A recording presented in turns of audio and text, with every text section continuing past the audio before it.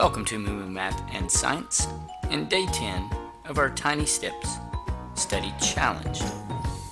Today we are going to focus on converting your notes or readings from your textbook into an outline.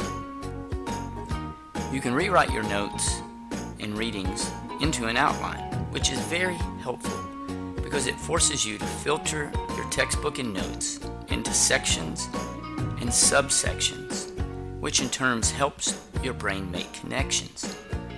Your brain has to read, process, and categorize the notes, which helps greatly with recall later. This is my daughter's top strategy for preparing for a major test.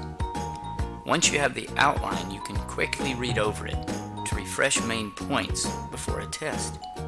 Here are some general guidelines for creating an outline. First, read over your notes and text and look for main points. These topics will be your main headings. In this very simple example, with notes covering the human body, the main topics are the different body systems. Next, fill in your subtopics. Remember, the outline is designed to help you, so you can number or label the outline any way that helps you. You can add pictures or symbols also. You use the same format when you outline your textbook. You read the textbook, look for main topics, and then fill in subtopics. I'll leave a link to a video that gives more details on creating an outline from your text in the video notes below if you need more help. Once your outlines are finished, it makes it much easier and efficient to read over the outline before the test.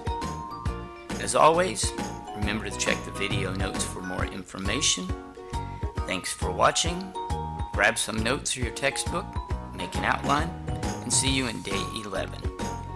Moo Math uploads a new math and science and study video every day. So remember to subscribe and share. Thanks for watching.